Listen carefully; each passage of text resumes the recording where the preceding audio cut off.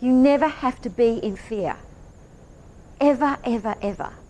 Because this love that is transmitted, that is you, in you, that wants to awaken within you so that you can shine that glory of that light through, so that it will help your own life, your own love, your relationships, sexuality, if that's what you choose to do. I couldn't even think about that anymore in my life, because it's just, you don't have to go beyond it. Some teachers do still, I think, have sex, but then they're not having sex anymore. They're just making light, bringing more light into the world. It affects your finances, everything.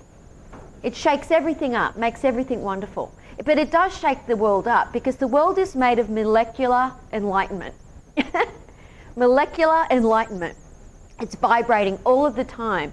That's why you end up, some of you may have the experience that things will seem a little misty this morning, and you'll wonder if your eyes are stinging, or certain things will happen because the light affects you in that way.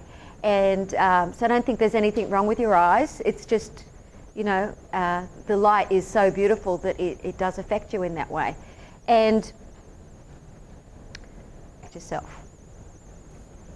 Because once you have this awakening beginning, you want to be able to make sure that you do everything in your power for it to become stronger and stronger, which means more and more ego, more and more identities thrown away, so that you become very, very focused and very grounded. Because, can anyone relate to this? You feel all of this love.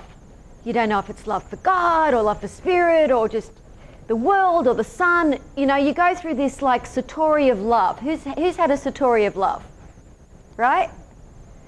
And when you feel this love, that is God.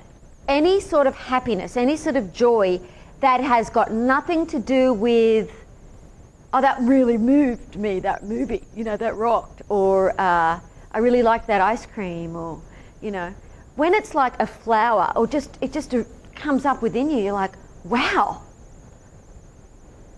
I feel really good. It's God in you. Some people don't like the word God. I don't care. I love the word God. I love the word eternity. I love the word universal consciousness. I love the word saint, holiness, whatever you want to choose to use it for. But the thing is, meditation practice, because meditation isn't a verb, it's not a thing you do, it's not an activity, because the universe and the cosmos is always meditating. It's just that we learn, and this is what's going to be very, very important, you learn to let it meditate you. And when it meditates you, your willpower, because this energy has risen up within you, becomes divine willpower. And the things that you found challenging to do before are now easy, because you've got empowerment within you. We can't change and melt away. It's just not possible with human consciousness to melt away old habits. Why do you think NA and AA and AAs and 12-step programs are so powerful, and why they've worked when psychology and everything else hasn't worked for people? Why do you think that is? Because spirit is there.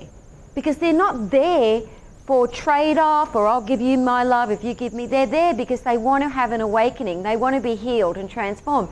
So those places, the reason that happens is because they're transformed. Because spirit, the holy light, whatever you choose to call this amazing kundalini energy, this Shakti, what happens is it literally melts away the old consciousness. So if you're trying to give up something or quit something or replace one habit with another good habit, and you just get so frustrated because you can't, it's because you don't have the empowerment within you to do it. You want to start a book or finish a book or get a job or just feel like I want to exercise my body every day, or I just want to be happy and not an asshole today. I just want to be like not judgmental about every son of a bitch I see on the planet today. I want to think my husband's nice today.